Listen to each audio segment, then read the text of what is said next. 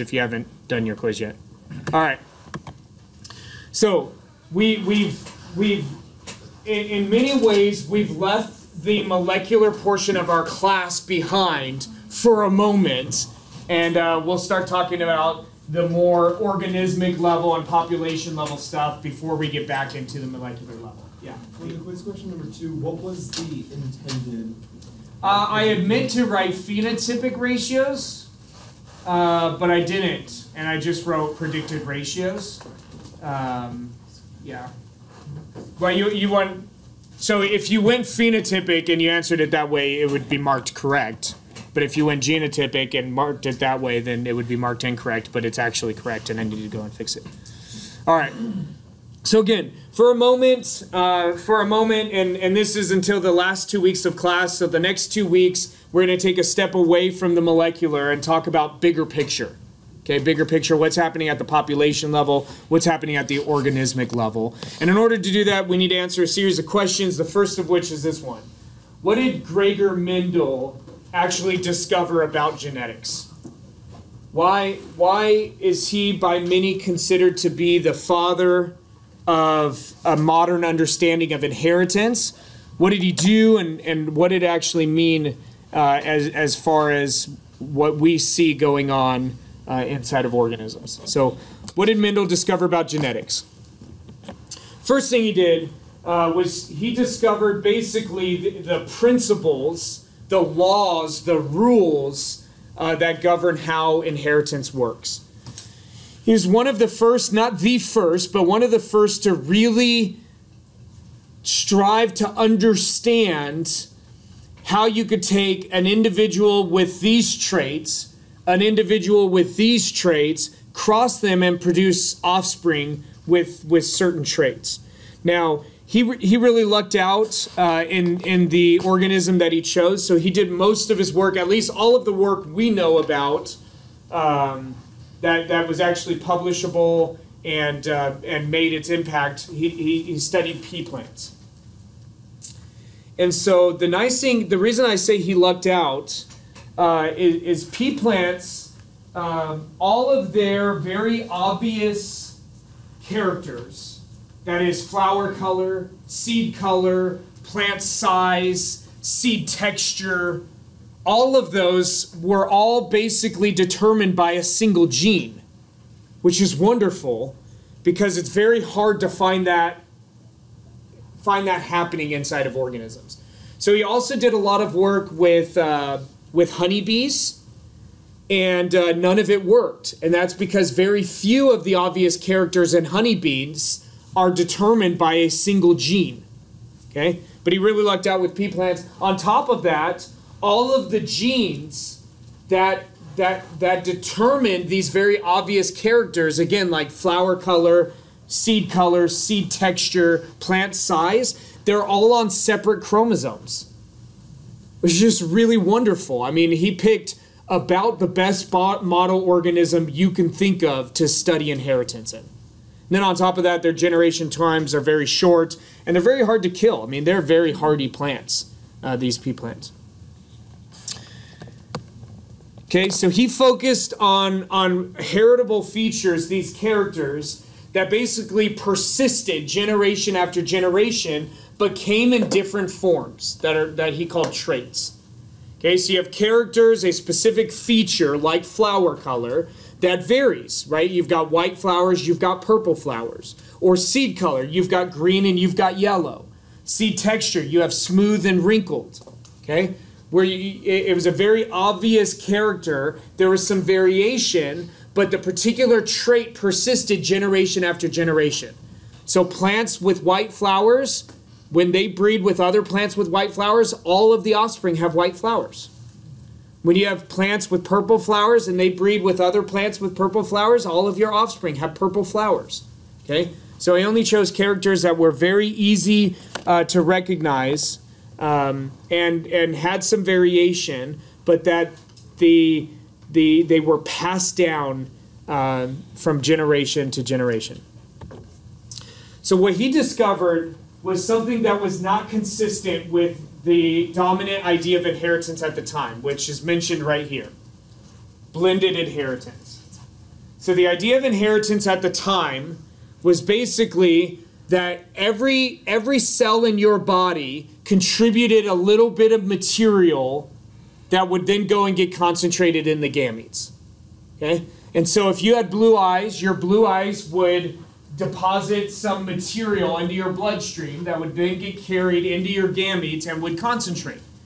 And then so when your gametes fused with the gametes of another individual, whomever basically deposited the most of those particles was going to have the biggest impact on the phenotype of the offspring. Okay? So if you have blue eyes, again, your blue eyes are putting some of that blue material into your bloodstream that's concentrated in your gametes. If your gamete fuses with an individual with brown eyes, they are doing the same thing. And whomever deposited more of those particles into their gametes, that's what's going to win out. But you get kind of a blending of the traits, a blending of the traits. And so what Mendel showed was that this doesn't happen. We're not talking about different concentrations. No, he said that for every character, there are basically discrete factors. And so now we call these genes. Mendel didn't know anything about genes, but for every character, like flower color, there are discrete factors that influence flower color. It's not like if you get a little bit of the purple and a little bit of the white, you're going to get something like a lighter purple. It's like, no, there's purple, there's white. These are discrete factors that when they show up have very predictable influences on whatever that character is. Okay, and so what he found was that these discrete factors, again, now we call these genes, but these discrete factors will oftentimes appear completely unchanged generation after generation. So when he crossed a pea plant with purple flowers with a pea plant with white flowers, he didn't get a light purple flower. Okay, he got a purple flower. And then, so some of the traits disappeared, some of them persisted. But even if they disappeared, they would come back several generations later unchanged. They didn't blend out. They didn't just disappear, which was kind of the dominant idea of inheritance at the time. Which is why, one of the biggest reasons why a lot of Charles Darwin's work was just trying to address how natural selection could possibly work. So if you've ever read On the Origin of Species by Charles Darwin, it's basically chapter after chapter after chapter is dealing with arguments against natural selection being possible. And that's because basically everybody at the time had an idea of a blended inheritance. So even if you had an individual develop some new trait, as they mated with other individuals in the population, it would just blend that trait out. Okay, it would basically be impossible to preserve some new trait. Okay, and so these individual traits, you know, the traits are the particular flavor of that character or the particular form of that character. So again, if your character is flower color, the trait would be purple and white would be your two traits. And so what he showed is that these traits are basically determined by the genotype, the genetic makeup of an individual. And again, he didn't know anything about genes. He didn't know anything about DNA. But what he did know is that whatever these traits were, they were determined by a very specific factor. There was no blending. Okay? It was a very specific factor that was, again, with flower color, it was white or it was purple. Okay? It wasn't just some combination. Now, the tough thing is, and the reason why we had this idea of this is the way inheritance works is because there are very few human characters determined by a single gene. So let's go back to eye color. You know, where I told you if you've got blue eyes, the idea was you would deposit some of those particles into your blood and they would concentrate in your gametes. And then they would, you know, if your gamete fused with another individual. Human eye color is influenced by at least 16 different genes. Which means it does actually show a little bit, it looks like it's blending out. So like sometimes you'll have somebody with blue eyes and somebody with brown eyes and their offspring will have kind of something in between. Like a type of hazel where you've got a brown ring and on the inner ring you have very little pigment. And so it almost looks like these traits are blending out. But then if you studied that family for long enough, you'd see somebody would come back with blue eyes and it would completely return like something you had seen several generations prior. Okay? And so this is what Mendel did, and I want to show you how he did this. He did it all with just crosses. Took individuals with a certain trait, crossed them with individuals of a different trait, and watched how the offspring looked generation after generation after generation. Okay? So first thing he did was called a one-character cross. And our next question is this. What is a one-character cross? What is a one-character cross?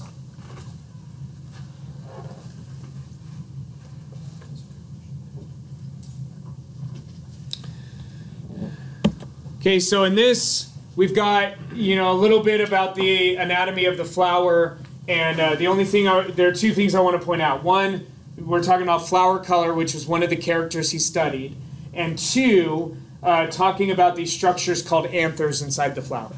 So these structures inside the flower called anthers, this is where you develop the pollen. And the pollen, those are the male gametophytes. And inside of pollen, there is the male gametes, the sperm. And so what will happen is in most flowers, you have the male and the female parts in the same flower, and the flower will self-fertilize. Okay, pollen will drop out of these anthers into the pistil, which is the female structure that inside you've got the female gametes, and they will self-fertilize. And so what Mendel did is he removed the anthers off of these flowers before the flowers were able to reach sexual maturity. As the flowers were developing, he would remove the anthers out, and he would separate the pollen aside so he could control which flowers got fertilized and by whom. Okay? That's weird to personify a plant. Which flowers got fertilized and by which pollen. Okay? By which sperm. Okay? And so here's this one character cross. So instead of allowing the male flower to self-fertilize, okay, he'd keep these pollen grains from falling into the pistil and fertilizing this flower, or just not even care about these seeds at all, and took the pollen from here and used it to fertilize the female parts of a white flower. So what he was able to do here then is a one-character cross, okay? Where he took an individual that has purple flowers, crossed it with an individual that has white flowers, and then looked at their offspring. And 100% of the offspring in this one-character cross had purple flowers.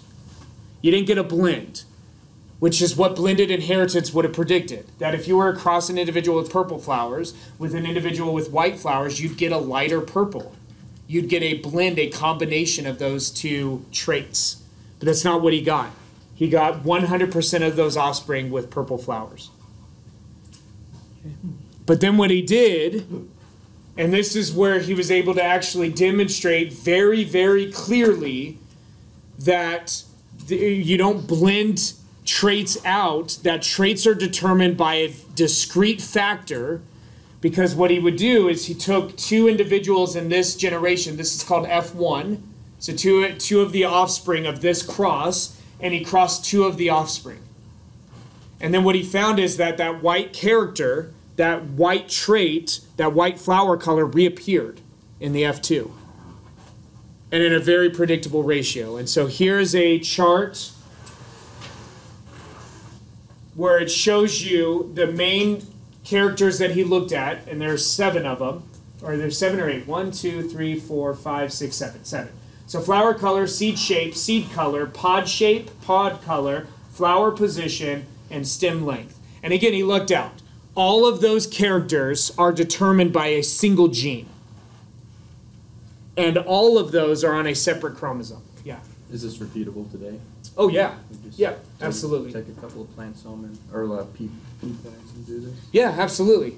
And this is actually what we're going to do with our fruit flies. We're going to do this cross. Now, we're only using fly characters. The only fly character we're basically going to do a one-character cross. The character is wings. And so we've got one trait, yes, wings. The other trait, no wings. And then we're going to do a cross of these two individuals. And so what you'll find is that in F1, all of the offspring you produce should have wings. Okay? They should all have wings. But then when you take larvae, or you take larvae from those offspring and you allow them to grow, you'll see that that wingless character will reappear. Yeah? Is there any where it's like you have one wing on one side and then no wings? Sure, but that's going to be a different issue altogether. That's usually going to be a developmental abnormality, and now you're talking about a little bit more complicated issue to achieve. Okay. Yeah, I mean, we can make legs grow where wings should be. We can make wings grow where antennae should be. But now you're talking about changing the developmental processes, and that's a little bit more complicated than just a single locus. Okay. Yeah, but yeah, I mean, you could do whatever you want. Like if you want a fruit fly that doesn't have any wings but just has legs where the wings should be and legs where the antennae should be, so it's got 10 legs instead of 6, I mean, you can do that. I don't know why you would. I mean, they really wouldn't care. I mean, they'd pupate and they'd just, you know, in your tube, you put some food in there, they'd eat food, they'd find a mate, and, you know, they'd have a normal fruit fly life other than the fact that they can't fly. But they're in a tube anyways, where they can't really fly anyways. Okay, and so here's the crosses. Here's purple with white. In F1, you only get purple. The white traits completely disappeared. A cross between round and wrinkled. In this F1, all of them are round. Wrinkled has completely disappeared.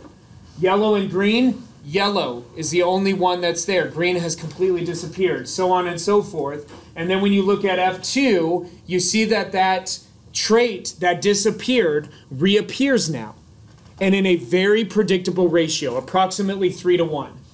Okay, approximately 3 to 1. So this is out of Mendel's publication: 3.15 to 1, 2.96 to 1, 3.01 to 1, 2.95 to 1, 2.82 to 1, 3.14 to 1, 2.84 to 1. Okay, approximately 3 to 1, and this is the phenotypic ratios. So when you take two individuals from F1, which are the offspring of this one character cross, right? F1, these are the offspring of the one character cross. If you take two of these offspring and you mate them, and you take all of their offspring are going to have a 3 to 1 ratio of the what we would call the dominant trait to the recessive trait. But that recessive trait, it didn't get blended out, which is, again, what the blending hypothesis would predict is that this should have been a lighter purple, right, a mixture of purple and white, and that white would forever disappear. You'd never see it again. But that's not what happened. White reappeared. Yeah. So some of those recessive traits on the F2 generation, could they be like mixed match, like white flower with round? Oh, sure, yeah. But now you're talking about 2-character or 3-character crosses. Okay. We'll get there. We're not ready for that yet. Yeah, we'll get to 2. We'll do 2-character crosses. We could do some 3-character crosses, but the math gets complicated. So the math is pretty simple in a 2-character cross. And then if you don't care, you're just going to let a computer do the algebra for you, then it doesn't matter. I mean, you could do a 7-character cross and do them all, because the computer will do the algebra for you. It's algebra, but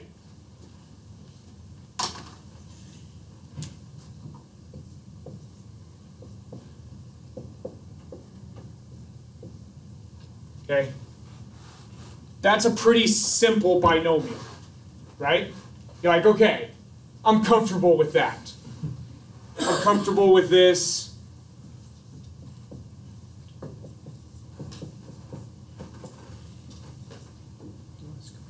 How am I going to do this?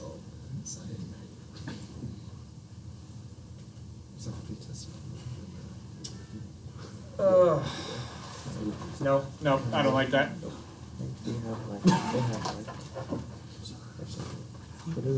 I'll show you a different example. I can't. It's Monday and math is tough on Mondays. Have we had this conversation before? I couldn't do the algebra in my head. I'll work it out later. And so to sum all this up, a 1-character cross. It's basically you take 2 true breeding individuals, and what we mean by true breeding is that that individual with those purple flowers, when they self-fertilize, they always produce plants with purple flowers. the individuals with the white flowers, when they self-fertilize, they always produce offspring with white flowers. And so true breeding individuals will always pass on their traits when they mate with individuals with the same traits, especially when they self-fertilize. We already talked about this. Because pea plants self-fertilize, he had to cut the anthers off of flowers in order to do the cross. The F1 generation is the offspring of that one character cross, the offspring of the parents, that parental generation.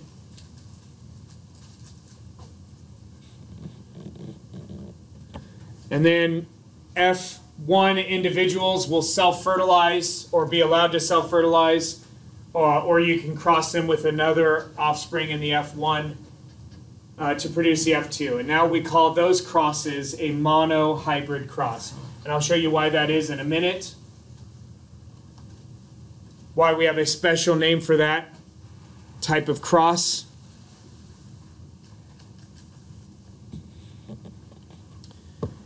And the big one here, and the one that really got Mendel working with these other characters, was that flower color cross. Crossing individuals with purple flowers with individuals with white flowers, and one, not seeing a blend between those two traits, and then two, seeing that white color reappear basically unchanged. Okay. So I want to show you this. I don't have this worked out on a slide because I like to work this out on the board. And what I like for you to do, is to write this down. Okay, so if we take a female with this genotype here. So we're getting a little bit ahead of ourselves, but that's okay. We take this female here, and this female produces purple flowers.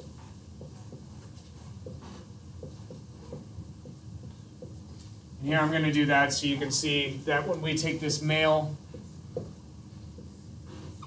you can tell very clearly that these are lowercase p's, and this male produces white flowers.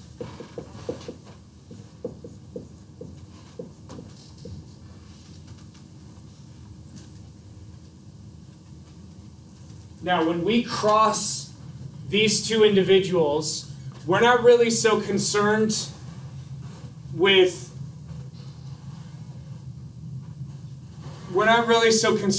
representing every single gamete that they produce. We're really concerned with talking about what types of gametes are they capable of producing. Now, we've already learned about meiosis. And so if this individual is capital P, you know that the paternal copy of that chromosome has a capital P, and the maternal copy of that chromosome has a capital P, right? We've already learned this. And we also know that during meiosis, when we're forming gametes, every gamete is only going to get one copy of that genome, right? Right now, these cells have two copies of the genome, the diploid version of this plant, but the gametes are only going to have one copy of this genome. And this female can only make one type of gamete, right? She can only make a gamete that has the capital P.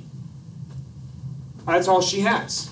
Both her copies of that gene are capital P.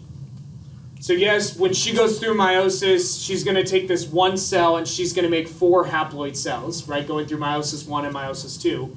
But all of her gametes, 100% of her gametes are going to be capital P. Do you agree? That's all she has. She can't make any other type of gamete. What about this male? He can also only make one type of gamete because he only has one type of allele for this gene. And what is it? It's a lowercase p. So 100% of the male gametes are going to have the lowercase p. Does that make sense? Now, if one individual germ cell from this male goes through meiosis, we're going to make 4 haploid cells. But all 4 of those haploid cells are going to have this lowercase p. And you're like, how do you take 2 alleles and spread them among 4 cells? What happens before meiosis? DNA duplication, to where we take 2 alleles and we duplicate it, and now we have 4 alleles that can be spread among 4 haploid cells, right? What phase is that where the DNA is duplicated? S phase. Okay? So when we do this cross, typically you'll see people will do this Punnett square, and they'll represent all of the different, alleles, but she can only make one type of gamete. So we just put a capital P there. That's all she can make. We only need to represent one allele because she can only make one type of gamete. And then for our male here, I'll put this here so we know that this is lowercase. I could have just picked a letter that looks very different than its lowercase form, but I didn't. Okay? And so now when we do this cross, this is the only type of sperm this male can make. Okay? All of the 100% of the male sperm are going to have the lowercase p. 100% of the ova are going to have the capital P. So if a sperm fertilizes an ovum, it's always going to be the same combination. 1 capital P, 1 lowercase p. That's your only option. Our male can only make one type of gamete. Our female can only make one type of gamete. Okay? Which means 100% of the F1 generation is going to have this genotype. Okay? And if capital P is dominant, what phenotype are they going to have? Purple. Capital P, due to the purple color. So that's why white disappeared in F1. Because 100% of the offspring between these 2 individuals, okay, have this genotype.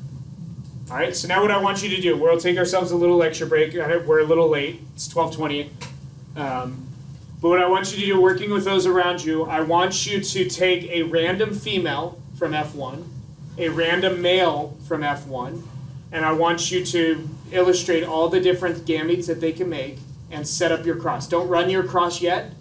Just set up your cross. So take a random female from F1, a random male from F1, illustrate all the gametes that they can make, and get your cross ready to go. And then we'll do our cross in 90 seconds. Okay? 90 seconds, get your gametes illustrated from a random female, random male, get your cross ready to go. 90 seconds starting now.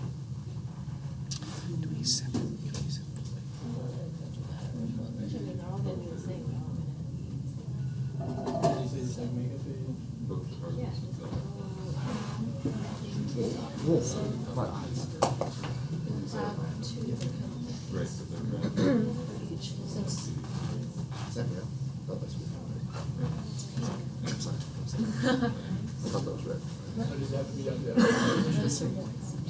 Maybe.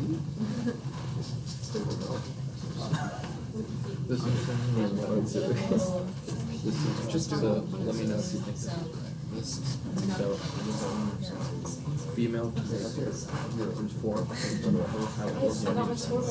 total. So 2 185. So I'm pretty or low. 2 I thought it was gonna be way worse. 2 white and same thing for the male essentially.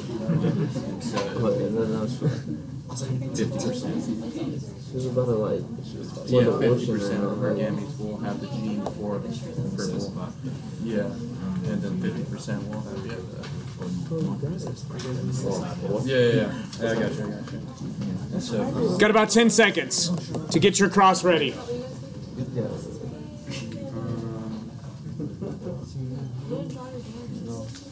Okay.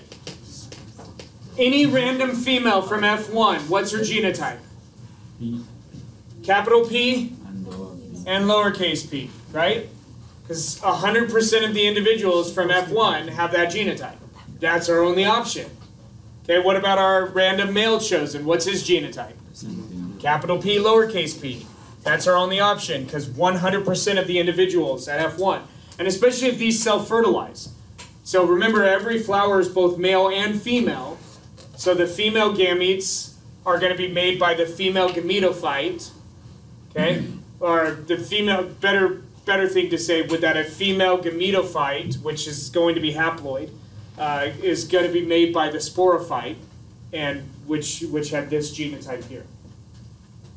Okay, now this female now can make 2 different types of gametes, right?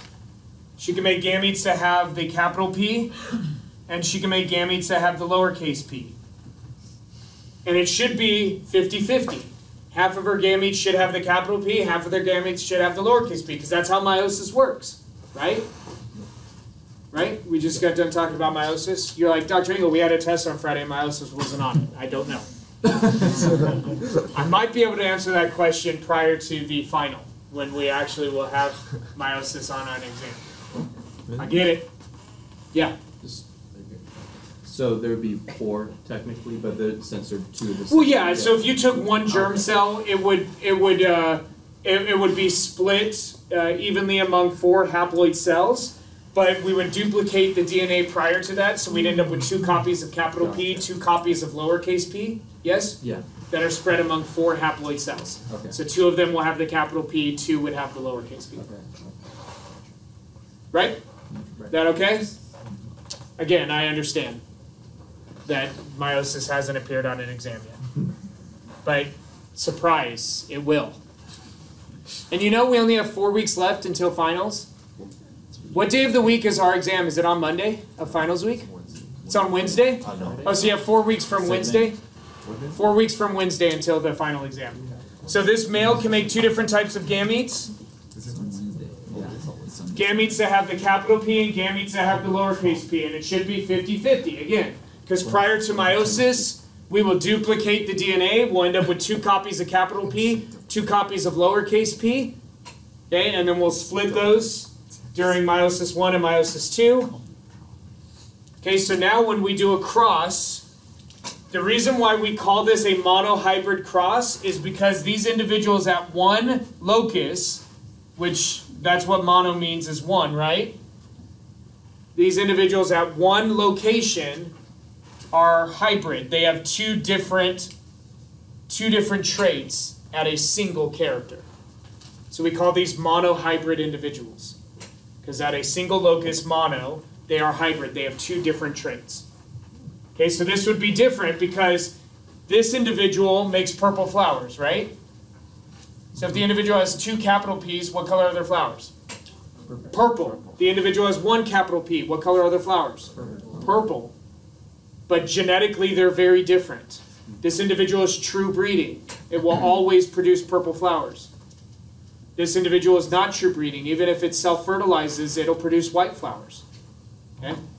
Make sense? And so we have to note that there's something different about these. They're still purple. The flowers are still purple, but they're different.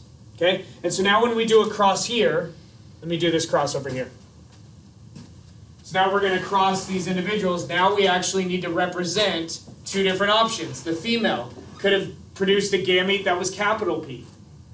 She also could produce a gamete that is lowercase p. Half of her gametes will have the capital P, half of her gametes will have the lowercase p. What about the male?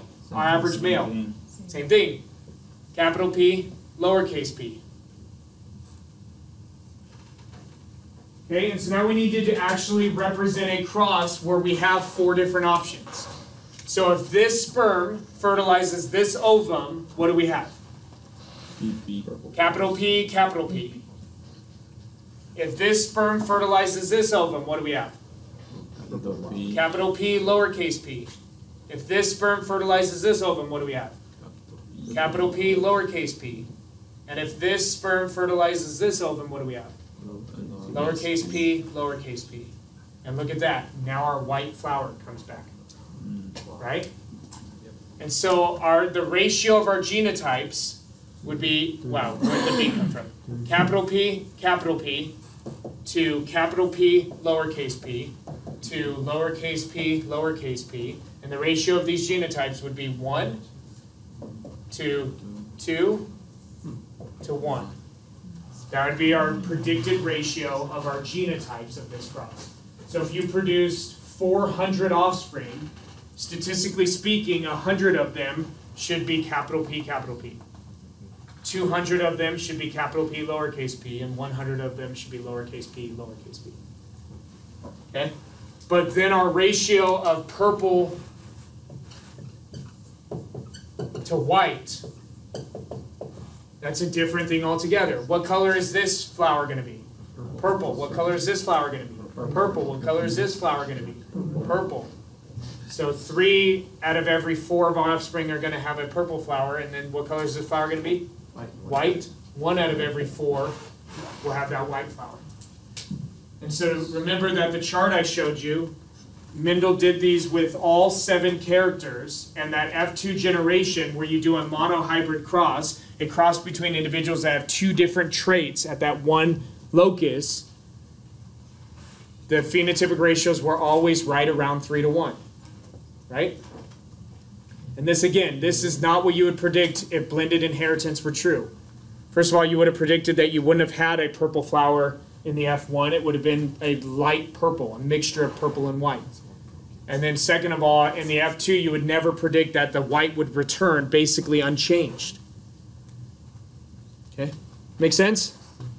Okay, so Mendel described 2 laws, 2 principles, 2 rules from doing his crosses. The first one is the principle of segregation, or the law of segregation, or the rule of segregation.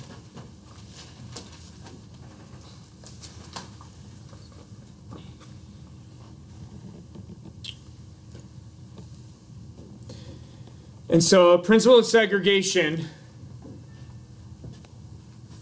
basically boils down to this, that individuals have 2 copies of that discrete factor, and when they make gametes, only one of the 2 copies makes it into a gamete. Okay? That individuals have 2 copies of whatever that factor is that determines the character. But when they make gametes, those gametes get a single copy of that factor.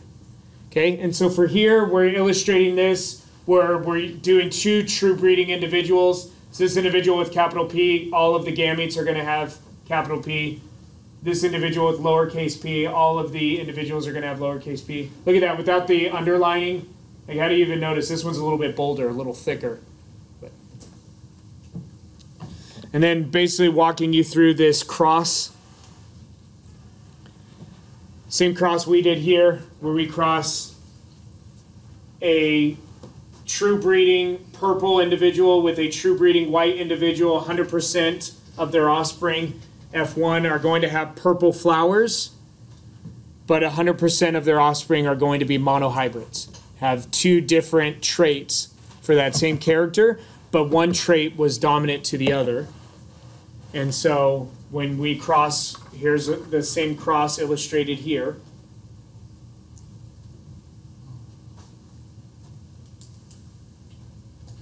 I guess you can see the little piece of the line that goes up above to see that it's lowercase p. So what is the principle? It's the segregation. Adults have 2 alleles for each gene.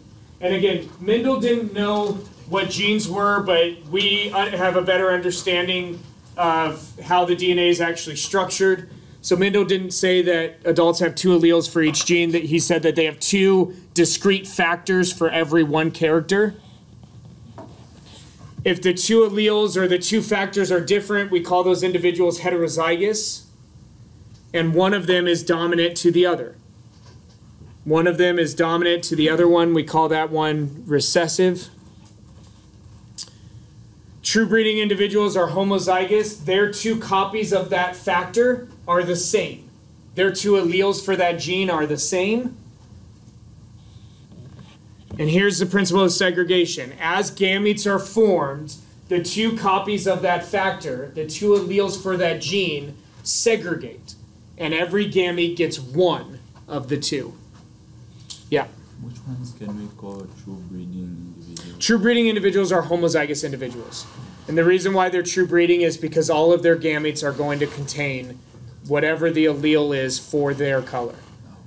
Right? So an individual can have purple flowers but be heterozygous, which means some of their gametes are going to contain the allele for white flowers, even though they're purple flowers. So it's the genotype? Yes. Yeah, true breeding refers to the genotype. So true breeding is an indication that it's somebody with the dominant phenotype that is also has 2 copies of that dominant allele.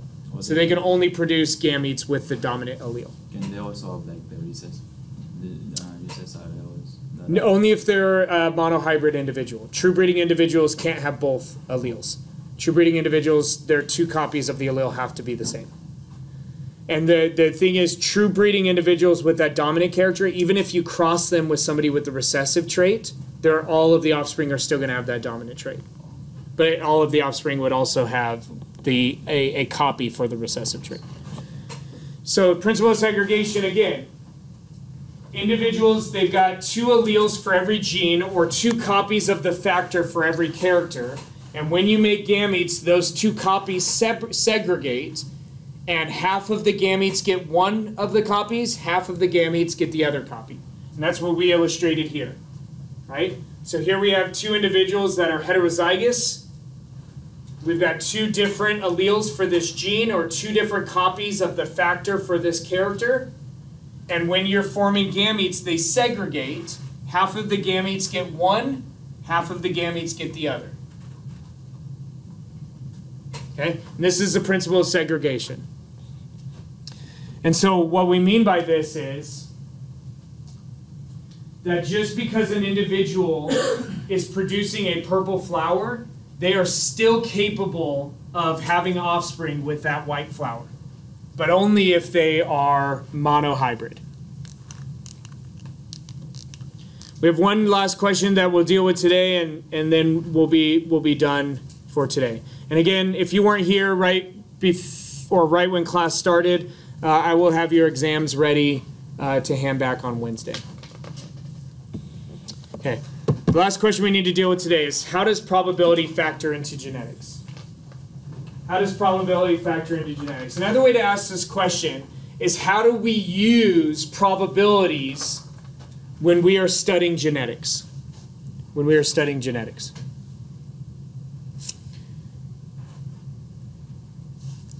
And the answer to that question is essentially we can multiply probabilities rather than working out these crosses. And so this is a pretty neat way to illustrate this.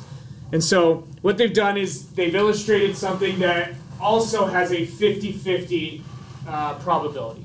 So here, if you've got a monohybrid individual, the probability of making a gamete with the dominant allele is 50-50, 1/2, right? Half of the gametes will have the dominant allele, half of the gametes will have the recessive allele. Well, flipping a coin also happens to be 50-50, 1/2, right? The probability of flipping a head is 1 and 2. The probability of flipping a tails is 1 and 2. And so what they did was they illustrated something. Let's say we were to do a cross between a monohybrid individual. So this individual is a coin that can be either heads or tails. Half of the flips will be heads, half of the flips will be tails, right? And we'll cross it with another monohybrid individual, another coin, where half of the tosses will be heads, half of the tosses will be tails, and then we actually did this cross, okay? So if you do this cross, you get 2 heads, right? If you do this cross, you get a head and a tail. You do this cross, you get a tail and a head. You do this cross, you get 2 tails. And so what it shows you is that the probability of getting 2 heads is equal to the probability of flipping a head on this toss multiplied by the probability of flipping a head on this toss, okay? And the reason why I worked you through all of that was just to demonstrate that we don't really need to do these crosses unless you really want to. Okay, you don't really need to do these crosses. You can just multiply the individual probabilities. So if you want to know what percentage of the offspring are going to have 2 capital P's, it's the probability of any one individual producing a gamete with a capital P, which is 1/2, times the probability of a second individual producing a capital P, which is also 1/2, which is 1/4. And that's exactly what we find. 1 in every 4 offspring should have 2 copies of the dominant allele. You're like, well, it's really not that big of a deal. This really didn't take very long. But what if you want to do what Chris wants to do, and you want to have like 3 character, 4 character, 5 character crosses? Right? That's what you're asking, right? Yeah. So now it's like, okay, well now this is a little bit different. It's a little bit different. So if you wanted to figure out the probability, let's say we want to add a second character into here. And so now we're talking about purple flowers and yellow seeds. Okay? We can do the probability of producing a gamete with a purple flower, multiply that by the probability of producing a gamete with a yellow seed, and we can do that rather than doing these crosses, right? And so it gives us a couple of options. We could do the crosses, which we all love, right? You've all done Punnett squares before, and you love them, like you missed them. You're like, I couldn't wait until we got to the point in cell biology where we were going to start doing these again. And you know what the best part is? I don't know if you've done this before when you've used Punnett squares, but we'll do it in this class. We'll do it in lab, especially, and a little bit in lecture. But we'll start taking, okay, this is what you would predict, a 1 to 2 to 1 ratio. This is what we actually got. Are my data statistically significant? Is there evidence there to suggest that it's not conforming to Mendelian inheritance? You're going to love it. Yeah, chi-squared. All right. Well, that's it for today. Again, those of you that have lab today, we definitely have lab today, but if you need to schedule something at 2:30, feel free to do so, because lab's going to take about 5 minutes today. But don't worry, this lab will not be done until our semester ends. So if you're like, I can't have a 5-minute long lab, you won't. It's just going to be broken into pieces.